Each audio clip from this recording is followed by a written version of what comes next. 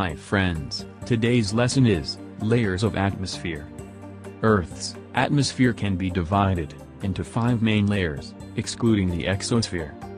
The atmosphere has 4 primary layers, which are the troposphere, stratosphere, mesosphere, and thermosphere. Before going into main topic, we start from the Earth. Earth, our home. The Earth is the 3rd planet from the Sun. The Earth's distance from the Sun is 149,600,000 kilometers.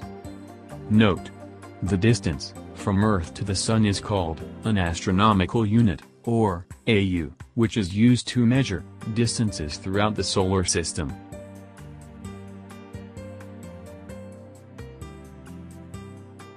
It is the only planet known to have an atmosphere containing free oxygen, oceans of liquid water on its surface, and of course, life.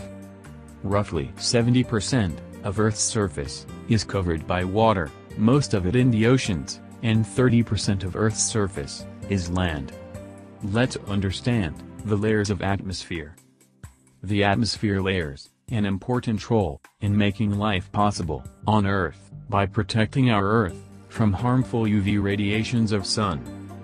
The atmosphere of Earth is the layer of gases, commonly known as air, that surrounds the planet of Earth and is retained by Earth's gravity. There are 4 major layers of atmosphere above the Earth that are separated by temperature. Each layers are separated by an increasing or decreasing temperature of the gases in the layer. The first layer of atmosphere from the Earth is troposphere. Starting at ground level, it extends upward to about 10 kilometers, 6.2 miles or about 33,000 feet above sea level. We humans live in the troposphere, and nearly all weather occurs in this lowest layer. Most clouds appear here, mainly because 99% of the water vapor in the atmosphere is found in the troposphere. Air pressure drops, and temperatures get colder as you climb higher in the troposphere. The next layer up is called the stratosphere. The stratosphere extends from the top of the troposphere to about 50 kilometers, 31 miles, above the ground. The infamous ozone layer is found within the stratosphere. Ozone molecules in this layer absorb high-energy ultraviolet (UV) light from the Sun, converting the UV energy into heat. The stratosphere actually gets warmer the higher that trend of rising temperatures with altitude. That means air in the stratosphere lacks the turbulence and updrafts of the troposphere beneath. Commercial passenger jets fly in the lower stratosphere, partly because this less turbulent layer provides a smoother ride. The jet stream flows near the border between the troposphere and the stratosphere.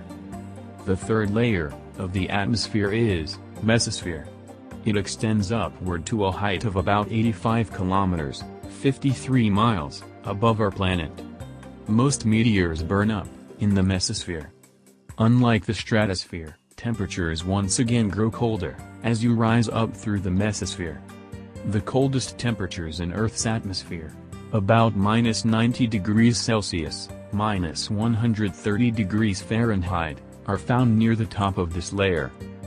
The air in the mesosphere is far too thin to breathe. Air pressure at the bottom of the layer is well below 1% of the pressure at sea level, and continues dropping as you go higher.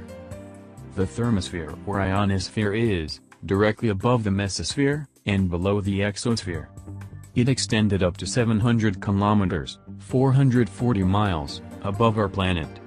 The thermosphere absorbed high-energy X-rays and UV radiation from the Sun, and atoms, turning them into ions with a positive charge. The temperature of the thermosphere varies between night and day and between the seasons, as do the numbers of ions and electrons which are present. The ionosphere reflects and absorbs radio waves, allowing us to receive shortwave radio broadcasts from other parts of the world.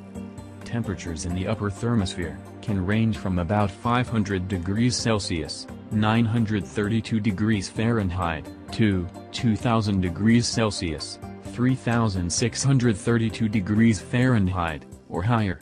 The exosphere is the outermost layer of Earth's atmosphere.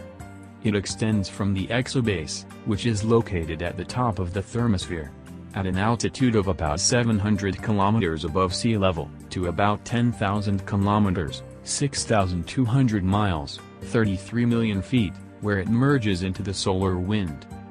This layer is mainly composed of extremely low densities of hydrogen, helium and several heavier molecules including nitrogen, oxygen, and carbon dioxide, closer to the exobase.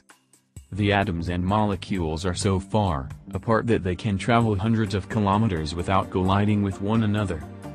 Thus, the exosphere no longer behaves like a gas, and the particles constantly escape into space. These free-moving particles follow ballistic trajectories and may migrate in and out of the magnetosphere or the solar wind.